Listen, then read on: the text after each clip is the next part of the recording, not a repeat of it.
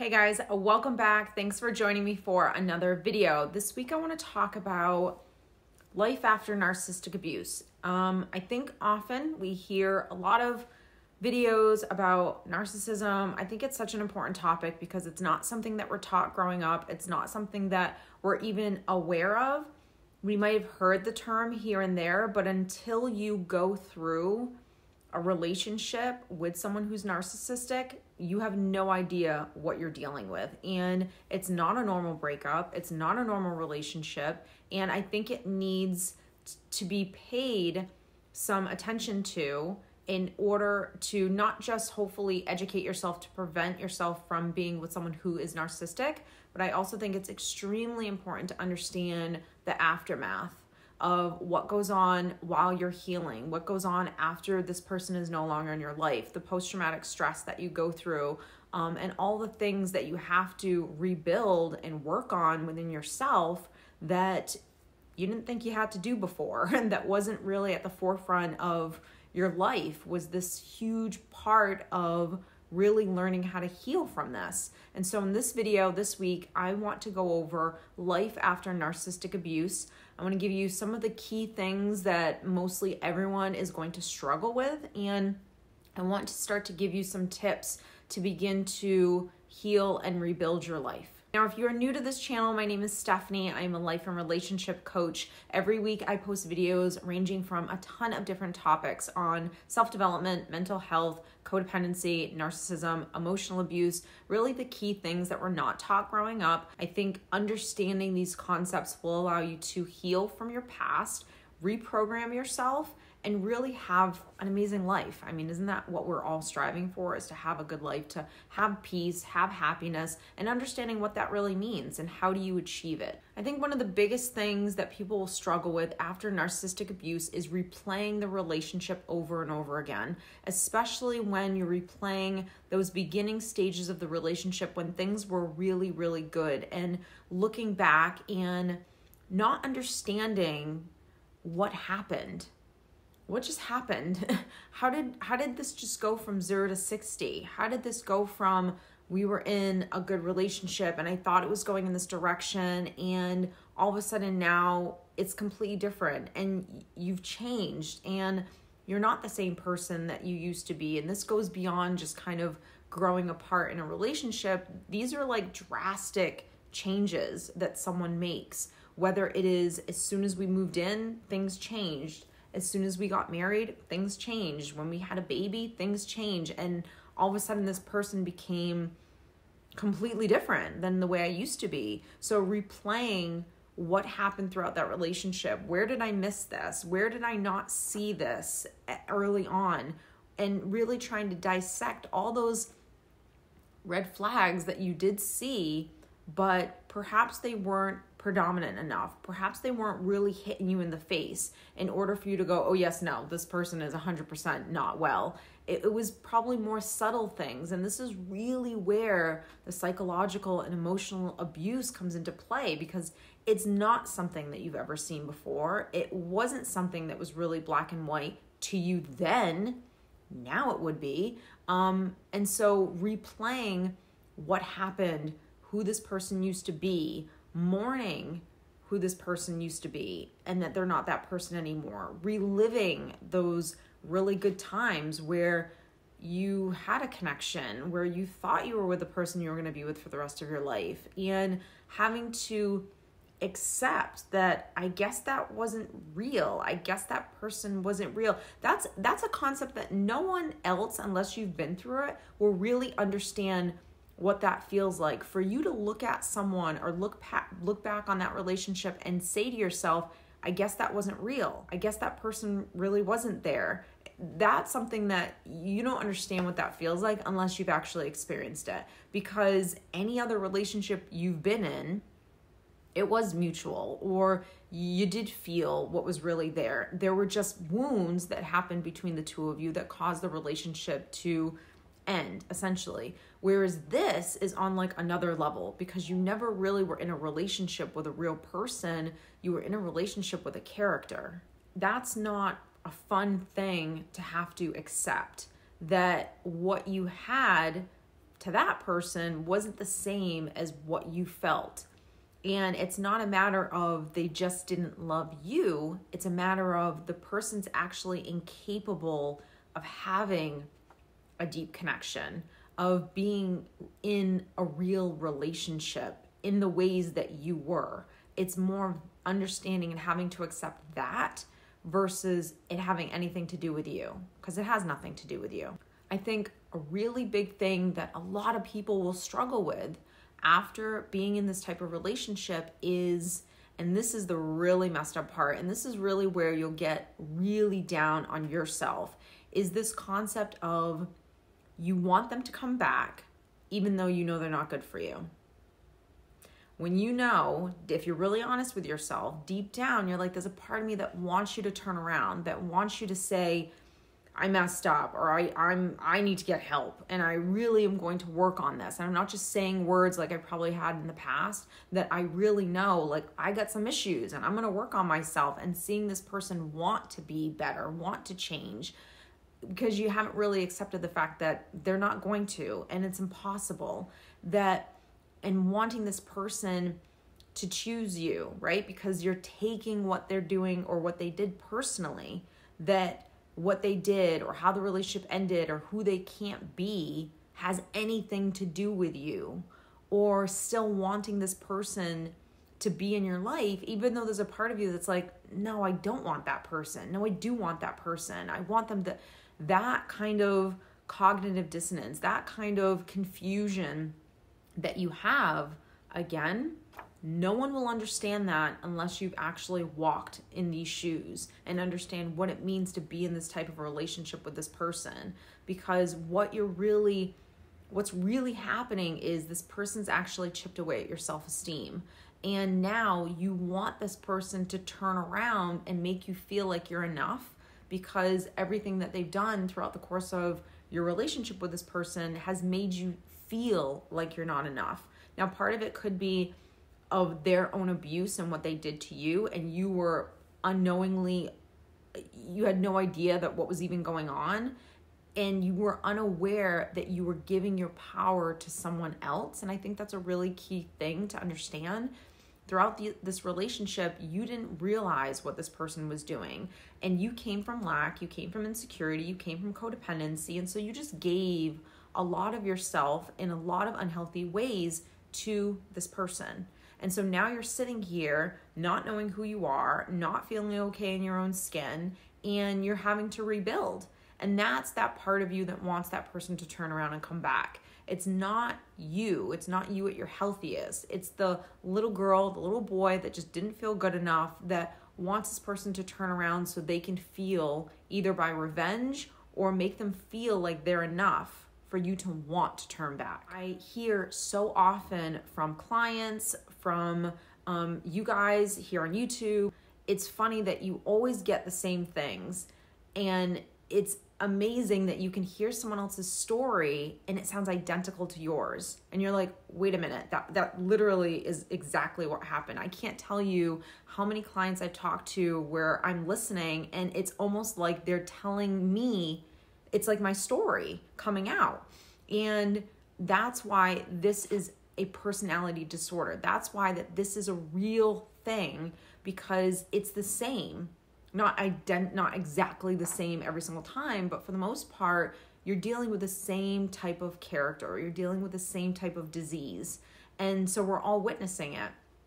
I think where it really will hurt the heart for a lot of people coming out of these relationships, and I hear this a lot, is that thought of, well, I guess it wasn't real.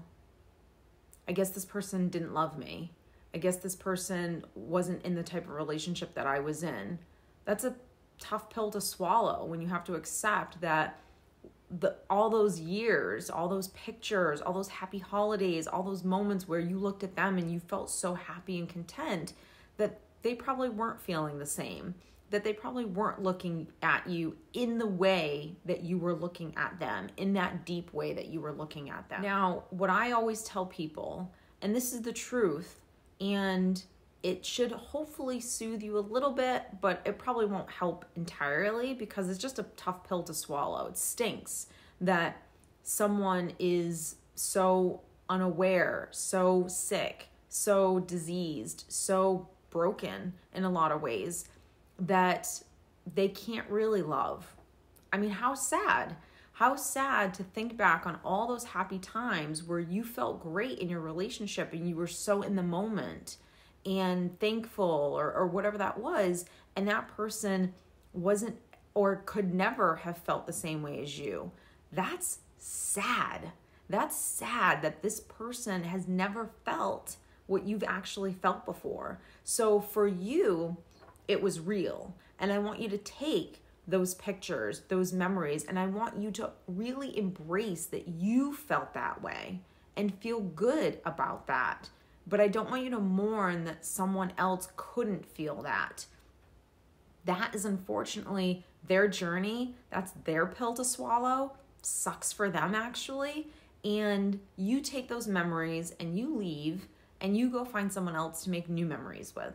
Having to, if you have to, go through the court system, having to go through a divorce with someone who's narcissistic is not an easy thing to go through. And you 100% have my validation that it is the toughest thing, because you really have to pull together all your strength, all your confidence to be able to really go toe-to-toe with this person. You have to learn a lot of key skills of how to be non-reactive, on how to manifest what it is that you want in order to really believe that the outcome that you want is going to happen, even though there's so many fears and doubts running through your mind. Understanding that a lot of times you're dealing with a really big beast in front of you, someone that's very witty, someone that's very charming, someone that knows how to cut you. And so understanding that this person, while at one point taught you possibly what real love feels like, even though it wasn't reciprocated in the ways that you felt, but now this person is teaching you through pain how to actually stand on your own 2 feet, how to actually have the most confidence you've ever had in your life, how to learn how to be non-reactive, learning how to accept what's in front of you. This person, if you really can take this opportunity, will be the greatest teacher of your life, because what they're going to do and the things that they're going to say are going to try to hurt you so bad that you either have 2 choices. You can take on that pain that that person's actually going through and feeling, and they're just projecting it onto you. You can take that on and you can have it take you down that rabbit hole and completely ruin you, right? Make you bitter, you never move on. And those are probably the biggest reasons why I started my coaching practice, was because I wanted to help people not allow what is happening to them to completely ruin their life. How do you rebuild? How do you heal from this and rebuild better, right? How do you have more than you even thought you were initially going to have? You thought what you were going to have was going to be so amazing, and then to have something that's 10 times bigger and better than you even thought. How do you do that? And so that's what I'm so passionate about. And that's why I made this channel, and that's why I do everything that I do. But I digress. Having to go through the court system and having to get that divorce and having to go through child custody. And I mean, that's a beast in itself when you realize just how much the court systems don't protect against this type of stuff. It's a tough pill. It's not an easy thing to go through. I do think that there are a lot of key things that you can begin doing and practicing that will 100% help you, number 1, go through this process, and number 2, get the outcome that you want. Yes, that can happen. I go through all of that in a lot of my programs, and it's what I teach with my clients and things like that. So there is hope. It's not just that the courts just leave you, hanging out to dry.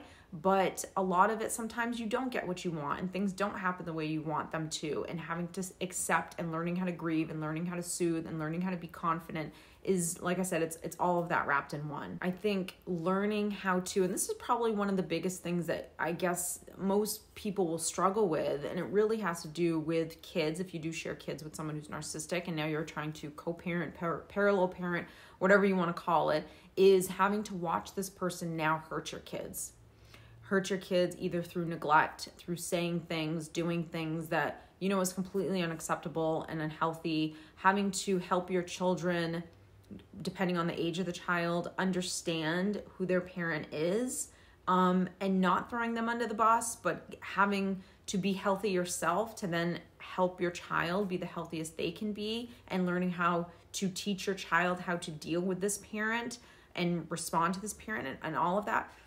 I mean, we're just going to put that on the shelf right there, because that is a beast in itself. So no one teaches you this. This is not something that you're prepared for. And you're going through this process and dealing and grieving and having to do your own work. And now you're having to help your child on some levels do the same amount of work, but in bits and pieces, because you can't just spew all of this out on your child all at once, especially depending on the age of the child, because they won't even understand what's going on.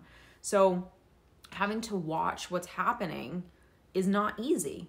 And again, if you have never gone through this and you're not trying to co-parent or parallel parent, whatever, with someone who's narcissistic, you don't understand. Like, why can't we play nice in the sandbox? Like, why can't we do this? Like, maybe you should try harder. And you're just like, what? Like, I'm doing everything I possibly can, but I can't just do it all and make it nice. I have to also set the tone that this is actually reality. This is the person that I'm really dealing with.